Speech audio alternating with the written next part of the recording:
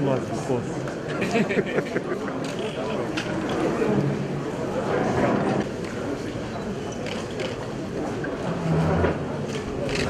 You can zoom now.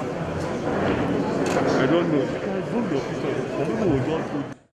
If we must move forward as a stable, united, and indivisible nation, we must have the courage of our conviction to begin to address all the issues in an honest and balanced manner that will restore Nigeria to the dreams of our founding fathers who collectively negotiated and agreed on a Federal Republic of Nigeria. In this regard, I need to state very unequivocally and on behalf of the people of this region that we believe, support, and are committed to the restructuring of Nigeria in a way and manner that guarantees, 1, true federalism and devolution of power to the states, including states creating and managing their own police and security architecture under a federal structure, as it is in all federal and some non-federal systems in the world. 2, true fiscal federalism, guided by the principle of derivation, revenue sharing, and control of resources by each state of the Federation, as it was the case in the First Republic.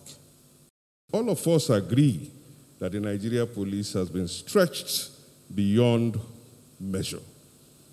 And we believe that there is no longer any rational basis for the delay in the implementation of what has become a national consensus, that what is required in our nation is to have both the federal and the state and even local government police or security agencies.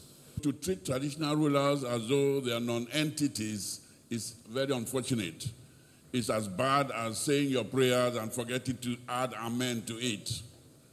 And you can find that Nigeria is going round and round in the wilderness for 40 years because the traditional rulers, who are the original stakeholders, and actually the government and of the people, by the people too, have been neglected and sidelined. It is most unfortunate, and I think we should now have the traditional rulers back in the Constitution. People may not want to hear it now and may not want to say it, but it has to be said. It has to be said that the political power must shift, and the only way it's going to shift is for us to have a restructured Nigeria.